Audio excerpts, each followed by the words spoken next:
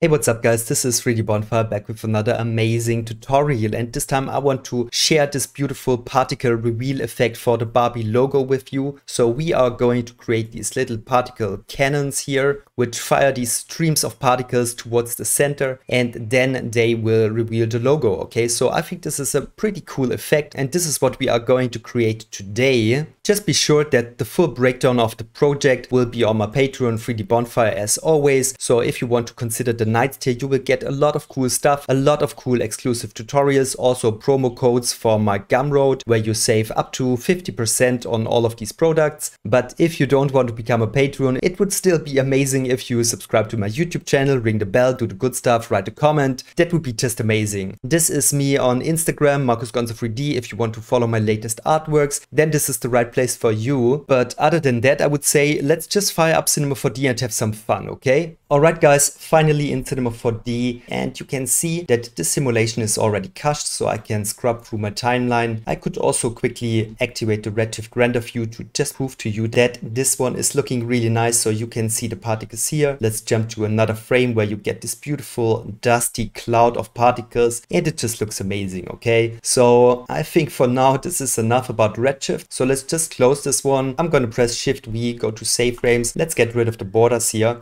So I think the best idea would be for YouTube here to keep it simple, and I guess we want to just start in a new scene, and let's just create one of these particle cannons, okay? So and therefore I will go to Insydium here, go to X particle emitter. Let's just use this emitter here. Let's go to object. I think I want to have this one as a circle, and I also want to fire this one up. All right, let's just see how this one is looking. Okay, so that's a start, but of course this is nothing like a cannon. So let's just go to emission, and let's set this one, for example, to pulse. Now you get these single shots of particles. That's a good start, but it looks more like a boat with steam coming out of it. Okay, so totally ridiculous. I think I want to have an impulse every 60 frames, and I want to have the impulse going for like 5 frames each time. All right, slowly we are getting there. Maybe I want to create just a little bit more of particles here. Maybe I just increase my timeline to 120, and let's say we want to have, oh, you know what, I want to put this one to 160, so we get like 3 impulses of these particles. That's looking good, and I think they have to be way faster. So let's put this one to 1500, for example. Okay, this is already better. I also want to angle it to make it more interesting. So let's put this one to, for example, 20 degrees. All right, so now the particles are shooting like this. I think this is good. Let's also give it a variation in the speed, something like that. I also want to increase the radius and also give it some variation here. I go to display and set this one to circle filled, so we can see the different particle sizes. So when you go closer to it, you can see that we get different sized spheres of particles. This is going into the right direction, but now I think we definitely need to have some forces in the scene. So for example, I want to work with a gravity. Let's see. Okay, gravity is taking over. I think this is interesting. Let's change the gravity depending on the age of our particles, and let's put this one to 60, for example. So gradually gravity is taking over. Okay, now you get this beautiful movement here. I really like it. This is good. I think we need a couple more modifiers here, so let's go to Nexus. And how about an NX drag to simulate some resistance in the air? Okay, so this one will totally slow down your particles. All right, now it is going like this, and you can also see, depending on the size of your particles, they reach a different distance. So the bigger ones, they will be held back by the air more by the NX drag parameter, and yeah, this is more realistic, so I think this is a good thing. I just want to restrict this one to 20, and maybe we will also map this one to the age. Let's see how this one is looking. All right, more or less I think this is going into a good direction. I just want to go to emission, and let's set this one to 3000 and the variation of 1000. All right, so now this is shooting a little bit more outwards. I also want to give me more frames here, 250, and I think I don't want to emit the whole lifespan, but I want to maybe emit only to 121. So basically we should get 1 shot and a second shot and a third shot, and then this should be it. Okay, so this is good. What we are missing now is turbulence. Okay, so let's go into Insydium, X particles once again, Nexus, and let's grab a turbulence. I want to use the simplex. I think this is good. Let's set this one to 50. Let's just see how this one is looking. All right, so I kind of like it, but overall it's too much of the same noise texture overall. So I think I need to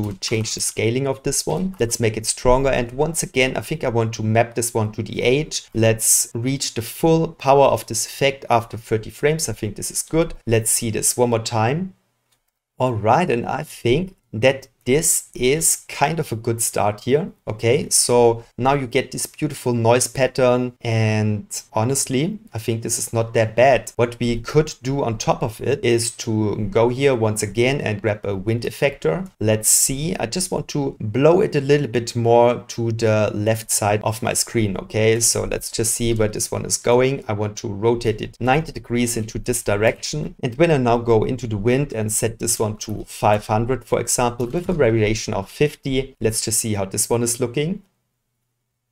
All right, let's see. Let's put this one to 5,000. Okay, now you clearly can see the wind effect. Okay, that's a pretty strong wind. So I think I want to put this one to 1,500. Okay, let's see this one again. Something like this, only with a variation of 10, I would say. All right, and there you get your particle cannon. Of course, you can tweak the settings way more. So I think overall, I like the movement of these particles, but now we have the problem that they just live forever in the scene. And I think this is something that I want to change here. Let's go once again into the Nexus modifiers, and I think I need an NX scale. All right, and we want to change the scale over time, and we don't want to increase it, but we want to decrease it. And I think something like 0.1 could be a good value. So let's just see how this one is looking. All right, and there you go. So now you can see that these particles slowly fade out and turn into dust. They disappear, and I think this is such a beautiful effect. All right, guys, and I think this is it for the free YouTube lesson. Now you know how to create one of these particle cannons. You got all of the basics to create different looks for it with different turbulence and wind and stuff like that. But just be sure that the full project breakdown, as most of the time, will be on my Patreon. There I will just go more into depth. I will also talk about the upres effect to create even more detailed simulations and stuff like that. Also, my goal is for the next weeks to focus completely on Nexus and X-Particle stuff again on my Patreon. So if you want to learn more about Nexus and Insydium tools overall, then I would say my Patreon is a good place to learn for you. Okay, so other than that, thank you so much for your time. Be powerful, be prolific, have an awesome day. Bye everyone.